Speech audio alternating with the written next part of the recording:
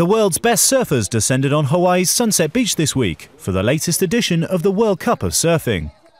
With 128 surfers beginning the competition at the first round stage, it wasn't long before the Pacific Ocean was claiming its first victims. Dane Reynolds of the USA and Australia's Stu Kennedy were among the early casualties on day one, with local surfer Pancho Sullivan the day's high scorer with 15.5 points. Sullivan has 5 wins on his home break at Sunset Beach, but so far the Vans World Cup trophy has proven beyond his grasp.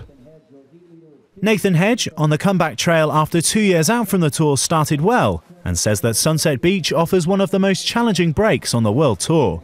I really love Sunset Beach. It's always the last event on the schedule, so there's a lot of high drama and emotions and ratings points at stake. So it always creates for an epic environment, and it's such a challenging wave. There's like the big football fields out there of area where you've got to try and pick up the right wave, and then it's kind of like you see a set coming, so you kind of want to go out to get it, but then you've got to be in to catch it. So you kind of got to have the courage to stay in and be on the shelf. So it's pretty challenging.